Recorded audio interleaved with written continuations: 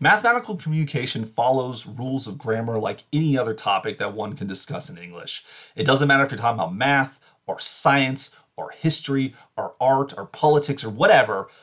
Every sentence you say in English is a sentence and therefore needs to follow all the rules of grammar. So even if a sentence is crawling with mathematical symbols, even if literally every character in a statement is a mathematical symbol. Take, for example, an equation, like take something like x squared plus 2x plus 1 equals 0. That right there is a mathematical sentence, but it's still a sentence, and therefore it requires we follow proper punctuation.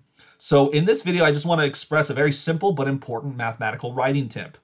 End each sentence with a period, even when the sentence itself ends with a mathematical symbol or expression. So we just have to put a little period at the end, and that then makes it grammatically correct. Take, for example, the following sentence.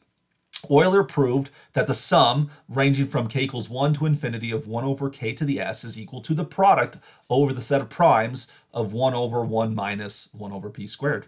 That seems like a perfectly good sentence, and honestly, this formula would be too complicated to express in words. I read it out loud, but there's a little bit of imprecision when I used my English words that a precision that you can be an ambiguity that can be avoided with the mathematical equation right here.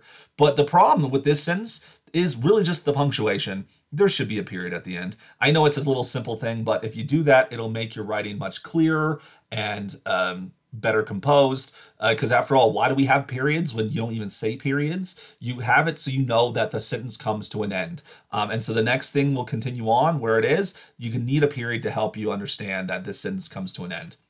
And that's our writing tip for today, and brings us to the end of lecture 17. If you learned anything from these videos, please like them, share them with others who might also want to learn this fun mathematics. To see more videos like this, subscribe in the future. And as always, if you have any questions, please post them in the comments below, and I'll be glad to answer them as soon as I can. Bye.